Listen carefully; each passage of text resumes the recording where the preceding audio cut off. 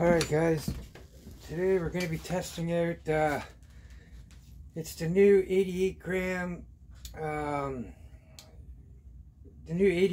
valve, the pressure housing. It's the 40 joule one from Home Defense 24, and it's so you can convert your 16 or 7 joule HDX into a 40 joule 88 gram CO2 conversion. And if you can see in here, I have an ASA on off for CO2, and then I got a best fittings 88 gram to HPA, and we're going to be running the 88 gram CO2 out of this. I've got 3 Grindberg Joules, 3 aluminum balls, and I got 2 rubber coated steel balls in here. We're going to be trying these out and see what we get. Yeah, I'll just turn this on here. But anyways, if you guys can see it, it's the HDX. I haven't got much space right here, so.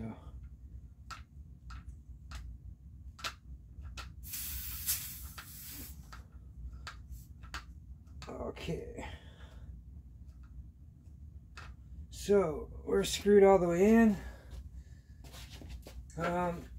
With this kind of adapter, you can't put the old stock back on. I have a different one where the stock goes over it, and another setup you guys have seen, but we got this one from MCS, this little stock. It'll go right on. So I'm just going to leave it off for now. Yeah, alright, so let's see what we can get here.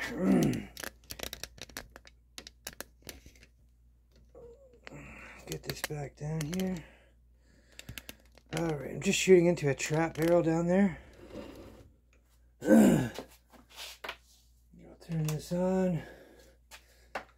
Alright, I'll gas up the marker here.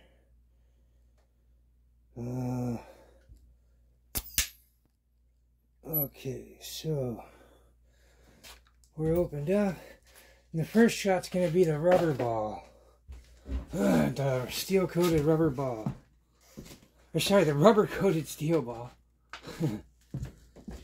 Alright, let's see what happens. This is it here. 263. It is fairly cold down here.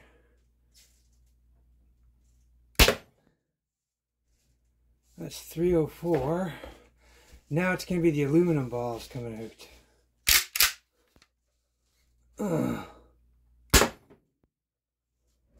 375. Another aluminum ball. 367. Another aluminum ball. 7.5 grams.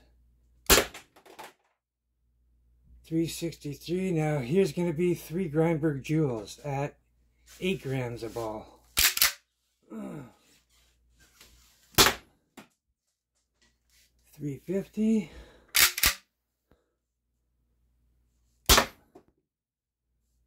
343. And this should be the last one. 346. Okay, I'm going to shut this off.